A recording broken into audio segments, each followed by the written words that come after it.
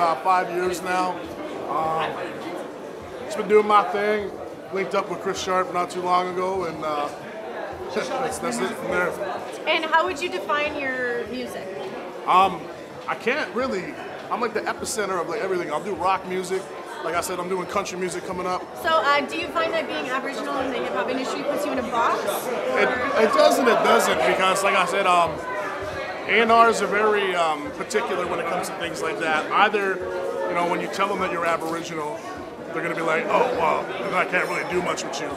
But then again, do much with you? That's terrible. I've been told things like that. There's people out there, and I don't know if it's like, I don't know if it's a racial thing, but I've heard that before in the past. Yeah. But then again, on the other hand, Aboriginals have the most support when it comes to music. Yeah. Like such things like, you know, WAF Festival, and you know, things like that. They always have a lot of support for Winnipeg's most has Aboriginals. like insane YouTube.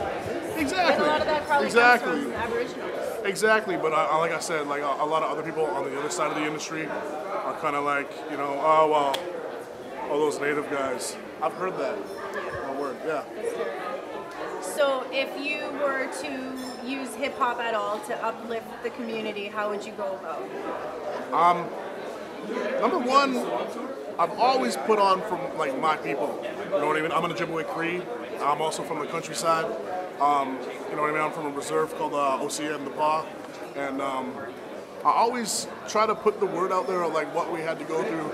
I'm not talking like repression or anything like that, but just the struggles of what it is to be, you know, a youth in Canada right now. You know what I mean?